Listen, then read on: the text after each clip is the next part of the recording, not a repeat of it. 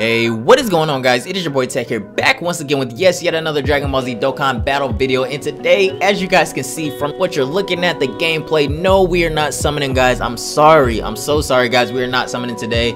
I know you all love the summoning videos, but your boy kind of has to take a break from whaling out at the moment because I'm actually going to swim with the whales this weekend. I'm finally going on vacation for the first time in like 2 years, so I'm sure you can all understand that I have to put my finances towards that for the time being. But don't fret, next week we'll be back with some more summonings. As you guys know, Blazing Fest is coming back next week, so expect a lot of that. But without further ado, I don't want to make this video too long, so let's just get straight into it. So today's video is going to be a little bit different, guys. I know we don't have a lot of discussions on this channel. I kind of want to do more of those because I would like to feel a little bit more engaged with you guys since we aren't streaming at the moment.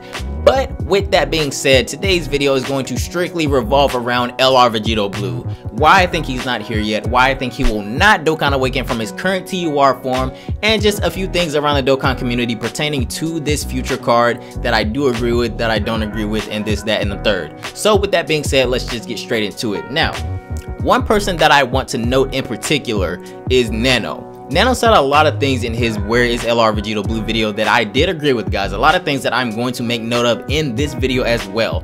A lot of things that I did agree with. One thing in particular that I didn't agree with, but we'll get into that a little bit later. First, I want to give a special shout out to Mr. Nordifex. Guys, if you don't know who Nordifex is, he is the man that made the LR Vegito Blue fan card, well, fan-made card at that.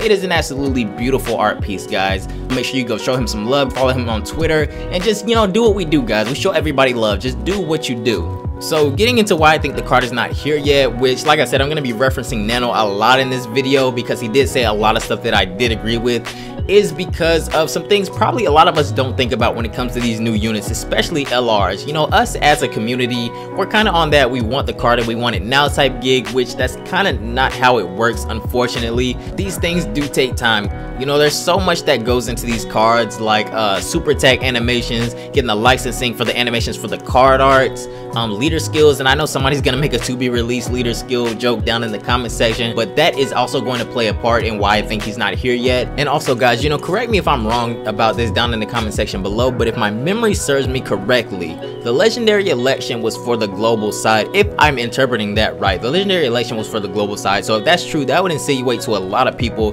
that the next LR would come to global first, which by now I'm pretty sure we all know that that's probably not going to happen with the way things are going in the game right now, because, you know, JP is so far ahead of global, and also the JP fan base just seems to be a lot more loyal to the game than the global side. Now, that's not a knock at the global side, that's just saying that, you know, a lot of global players aren't really happy with the things that are happening in the game right now, starting all the way back with the to be released fiasco with SSJ4 Gogeta and Omega Shenron, all the way up to what's going on right now with the Int Kid Buu and Super 17 coming before Angel Goku. But that's a conversation for another day.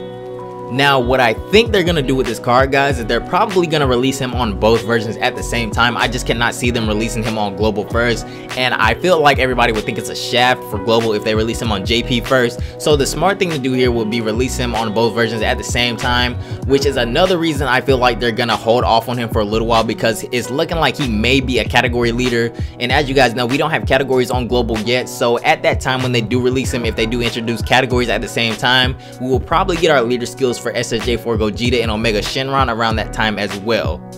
So with that being said, the two categories that I see being thrown around a lot in the community that he could be leaders for are Potara and Dismal Future. Now, a Potara category is looking like it's going to be really limited, so I don't know if I see him being a category leader for that.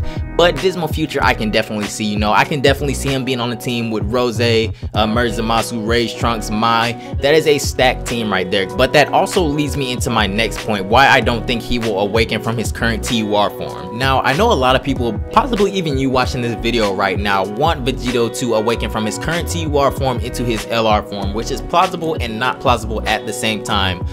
First of all, you know, Bandai is a business. I get that they want us to keep spinning all these banners, you know, but also on our part, you know, a lot of us can't keep spinning all these banners like this. There are a lot of free-to-play players out there that maybe don't have the means to try to pull the new card every time a new banner comes out, so it would be plausible to them to just awaken the unit that they already have right now. But at the same time, everybody and their mom has a Vegito Blue, so I feel like it would just make the game more interesting again if we had to summon for another LR. You know, they're called legendary rares for a reason. The lowest pull rates in the game, the rarest cards in the game. LR Vegito Blue wouldn't be that rare if he awakened from his current TUR form.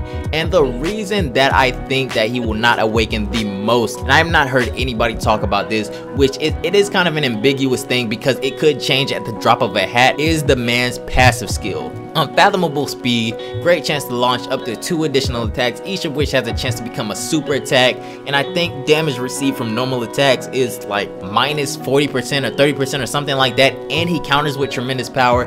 That passive skill is already disgusting enough. An LR that has the chance to super attack 4 times in 1 turn, that is more broken than LR Gohan, guys. Come on now, just think about it. If he's all the way maxed out, even if you're just level 150, no dupes in him, there's a good chance that his base attack will be around 15k with no dupes in him. Imagine putting dupes in him. So I just think that that will just make the game more broken, especially with his leader skill. You know, Nano said he didn't really agree with Nordeffect's leader skill that he gave him, super key plus 3, HP attack and defense plus 90%.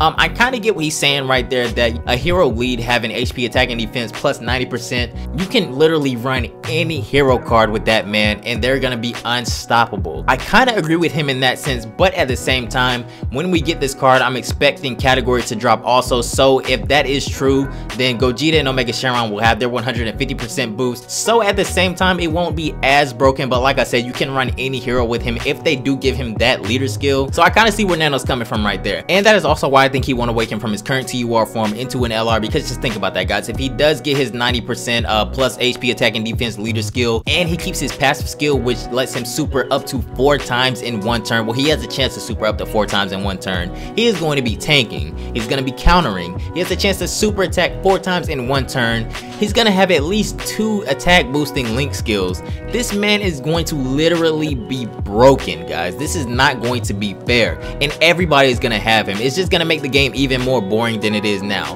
But if you guys enjoyed this video, and whether you agree with me or you don't agree with me, let me know down in the comment section below. Please keep it respectful, guys. Be sure to leave a like, guys. This is the easiest way to share the video around. Make sure you smash that subscribe button, and without further ado, I will see you all in the next video. Peace.